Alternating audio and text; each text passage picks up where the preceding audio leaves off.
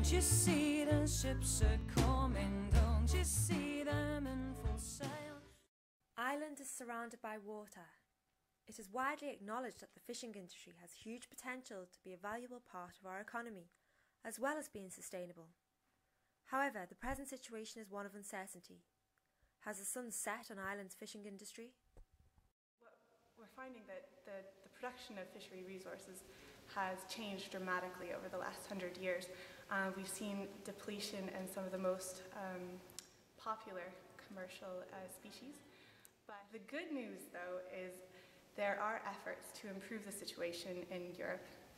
And one of those efforts is called Ocean 2012. We're looking to reform the policy that's currently in place to manage European fisheries and hopefully make improvements for the future so we can look upon a sustainable fishing industry. There is evidence to suggest that Irish fisheries have in the past been very productive, especially in the medieval to early modern period.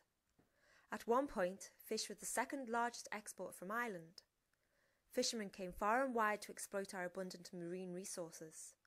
Irish merchants established trading routes with Europe and the New World, exporting fish and other natural resources, whilst importing luxury goods such as wine and textiles. Hello, my name is Jessica Jones and I'm a PhD candidate at the Trinity College Dublin. I am based in Trinity Longroom Hub, which is Trinity College Dublin's Arts and Humanities Research Institute. It provides the perfect environment for interdisciplinary research. Here, the use of new technologies in the arts and humanities is promoted and encouraged. So Jessica, what is your research aim? Well, my research aim is to examine Irish sea fisheries in the medieval and early modern period, up to the apparent neglect of the industry in the 19th century. Can we identify when sea fisheries began to be exploited commercially? What scale was this commercial exploitation? And what are the causes of its underdevelopment and neglect? I am working retrospectively from the 19th century sources, as these are extensive and mostly complete.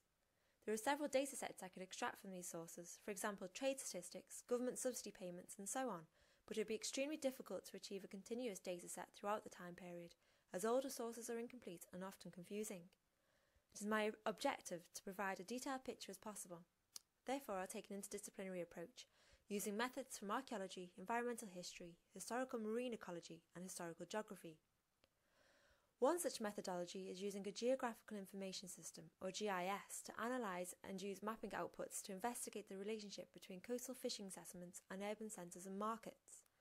I will examine the changing dynamics in the fishing industry over time and help place Ireland in a wider European fisheries context. This interdisciplinary project is funded by the Innovation Alliance and it is one of 10 studentships offered by TCD under the theme Sustainable Society.